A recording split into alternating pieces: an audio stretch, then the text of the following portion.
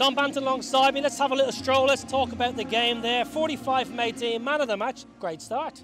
Yeah, look, it's nice to be back playing cricket. It's been a tough few months, I think. Well, a tough year for everyone, and for myself, I haven't really played much cricket the last 6 months, so it's nice to be back out playing. So you're hungry then? You're hungry for cricket, you're hungry for runs? Yeah, definitely. I didn't go to the Big Bash just because I've been away a long time and been in a hotel for the majority of it, and I said I just want a bit of time at home, but yeah, I was buzzing to be back here. What about the haircut though? You haven't got a good haircut in all this time off. What's going on there? All the hairdressers are shut, so my brother did it for me when I was at home. Your brother? So, yeah, what's your brother's name? Shaq. Shaq? Yeah, plays cricket, very good. Shaq, you need to get a new profession because this is a bad lick.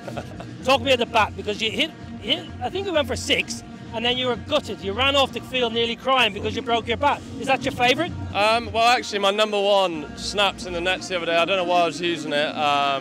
But yeah, look, it's gone at the bottom, which is a shame, but I've got a few with me, so hopefully. It looked like you wanted to glue it up though, maybe continue. Yeah, I'll try and glue it up tonight, and then fingers crossed it's ready for tomorrow.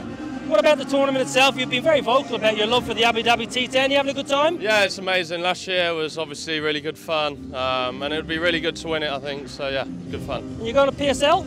Yeah, I think so. Obviously, there's an England tour as well, so we'll see what happens with selection there. But look, I just want to be playing cricket. I've missed it so much. And yeah, I just love playing. So let's talk a little bit about your home club, Somerset, because some of these sixes here were going out of the ground, but if you were batting in Taunton, it would have been down the high street, wouldn't it?